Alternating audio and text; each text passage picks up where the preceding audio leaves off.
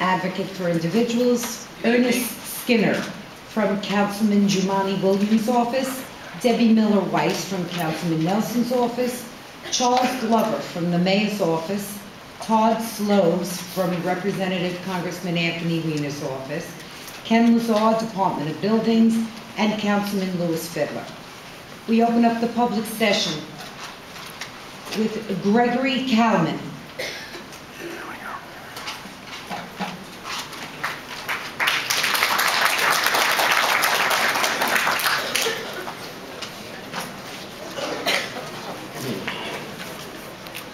Good evening, ladies and gentlemen, my fellow members of our community. My name is Greg. Bring the microphone closer. Okay. Good evening, everybody, ladies and gentlemen, my fellow members of the community. My name is Gregory Kalman. I'm here to speak about mosque planning on 2812 Woodis Avenue. Let me start stating I represent a group of neighbors and residents who share my concern. We are here to ask for some help to us. We appreciate the opportunity of community board giving us ability to speak here. If anybody expects me to raise any racial or religious issue, we will not do that. Because we appreciate everybody who lives in our community and we appreciate every religious. But I want to absolutely clear to people, we are not racist or Islamophobes. We are share every right to have any religious rights, any prayer rights, and everything what America represents everybody. I should that we will not bring any against of Muslim people. We appreciate them here, and we appreciate to have them here with us and hear what we're talking. And we don't suppose any religious discrimination and anything like that. We are opposing this because in a small private community street, they proposed to build 4-story building with cellar, full basement as community, worship place, and school. And we are talking about few issues which will raise this building. First is the parking. It's very, very difficult already to park on our area because it's the most private houses and few buildings around. These buildings not provide people parking, and not everybody have enough parking space when they have all private houses.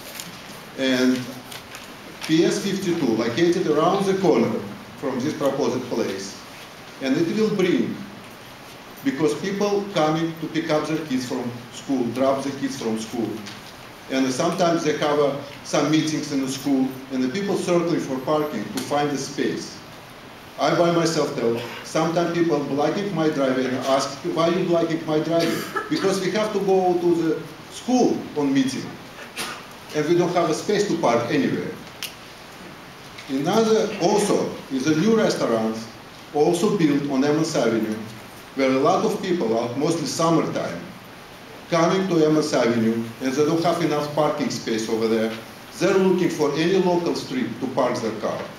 If they found the local street, they have a car.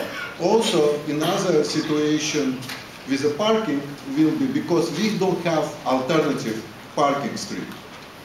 Means they're not cleaning our street, and the park permitted to park any day, any time. And sometimes people going somewhere, they leave a car over there for a week, 2 or 3 weeks, and we sometimes do not know who they are. Also, another issue is the traffic. Our neighborhood experienced significant automobile traffic in the last decade. It's increased. We have a few accidents exactly on the corner of East 48th Street and Woodis Avenue. And we have this many times, sometimes we have 3 times a week this accident for the last 3-4 years ago, until Department of Transportation put stop on every way on this corner.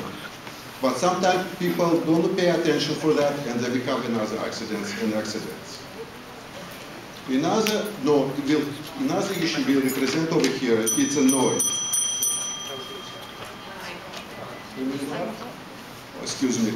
We also represent noise because it will, I'm sorry, 1 minute.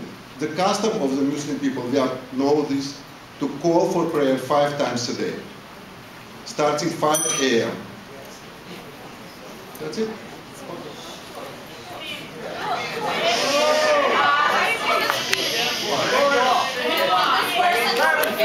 Excuse me, if there's going to be outbursts like that, we'll just forget about it right here.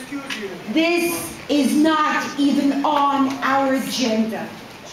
And thank you to Kingsborough Community College for aiding us this evening. You're not on the agenda. This is a courtesy because of the community and what's going on. Excuse me, we do not yell out. You have something to say, get up, raise your hand. Now, as a courtesy to the community, that's why this is going on. We never, during public session, allow more than 3 minutes speaking time to any one individual. Mohammed Razvi.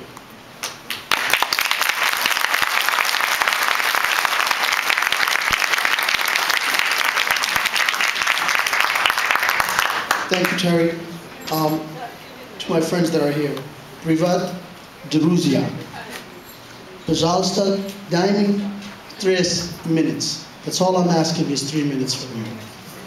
I represent Council of People's Organization. It's a community-based organization that helps to fulfill the American views of community members and also helps to build relationships among groups. I also represent We Are All Brooklyn. Those 3 signs that you see over there, after 9/11, the Muslim community received so much hatred, it was unbelievable. I want to draw your attention to the first sign that's over there, because when we found out that our fellow Russian community member was not only beaten, but was beaten to death, we came together, the Muslim community, the Jewish community, and the Christian community. We stood side by side to make sure that the perpetrators were apprehended. The NYPD did that. And we requested the DA's office to punish those individuals to the fullest extent of the law. I am so glad the speaker before me, he said we are not talking about racism or anything, because honestly, we are here together. We are all coming here in the States for that American dream. Yes, many community members, I grew up here. I grew up here in this community when it was called the Projects. I grew up in the Sheepshead Bay Projects.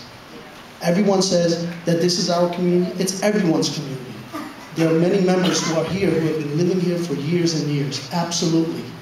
I've been here, I was 6 years old. Right now I'm 34 years old. Well, actually, no, 39. I lost a few years there. But anyway, coming to the point. It is imperative, it's imperative that we do unite. And you're not going to believe this. I just recently came from Israel, putting coalitions and community understanding with my dear friend Rabbi Bob Kaplan just 2 weeks ago. Putting community members there to working together. The Muslim, the Jewish community members there. And that's the key. Brooklyn is an example. And I'm so glad we are able to be here to, absolutely, there are concerns. We should all come together and address those concerns. How to move forward. Because there are many issues that are here that we can work on. That's why we call it We Are All Brooklyn. Doesn't matter where we're coming from. Here, my kids, your kids are going to that same school. My daughters and your daughters are walking down those same streets. Yes, there are quality concerns. We can work together. And we definitely will. And the most important thing, and I wanted to end it with this, hate is something that children are not born with. Please, it's at those dinner tables, it's at those little calls that you sit down with your child. It's when you're watching TV, you see something happening and you say, oh, look at those SOBs. Or look at that. Or look at those people in Haiti. Look how they are walking around. Things like this. That's what really perpetuates hate.